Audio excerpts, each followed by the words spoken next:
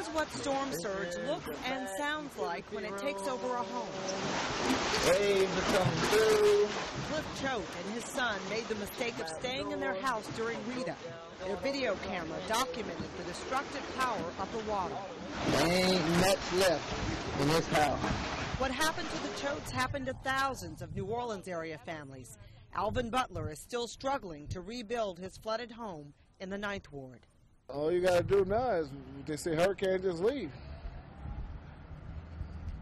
You know, and just hope for the best. Just hope that you don't get the water. If there had been buoyant foundations on these shotgun houses here at the time of Katrina, when the floodwaters came, the houses would have floated. Former LSU professor Elizabeth English has taken on the 9th Ward as her project, and after the storm worked on a solution that she believes could save houses like these in another flood. Sandbags over here. English and 7 LSU students worked to make a prototype of an amphibious house. They put it to the test in a large tank they built to prove it would literally float in a flood. This is a way of making that house safe from flooding without destroying the character of the neighborhood by raising the house way up above the street. It's a much cheaper solution to providing flood protection than permanent static elevation, as well as being a whole lot more convenient, because if you build your house 8 feet off the ground and you have a 10-foot flood, you're back where you started. The concept basically works like a floating dock. A steel frame holding flotation blocks would be attached to the bottom of old frame houses like the ones in the 9th Ward. And there are vertical guidance posts that are attached to the house that sink down into the ground, and those telescope out of the ground, kind of like a car antenna. English's team designed this animation to show how their prototype house would float up on the water in a flood, pulling the vertical guidance post out of their sleeves. The idea is not original. In fact, English expanded on some old-fashioned ingenuity that's been in use in Louisiana for decades.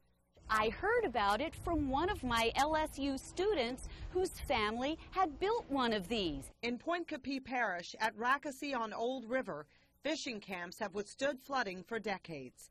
The Oxbow Lake was cut off from the Mississippi River, and whenever the Mississippi overtops its banks, Old River floods.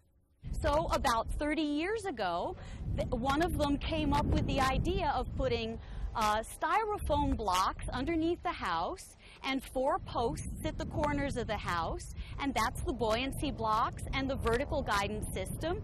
And for 30 years, every time it floods at Old River, this one goes up and down, and a lot of the neighbors have followed this example, and there are dozens of these. In the Netherlands, a country 1/3 below sea level, residents have moved into the first development of their version of floating houses on the banks of the Maas River, southeast of Amsterdam. What they do at Maasbommel is basically they made empty concrete boxes. It works like a bathtub, if you will, the way a bathtub would float. I think it's a great idea. Alvin Butler from the 9th Ward is sold.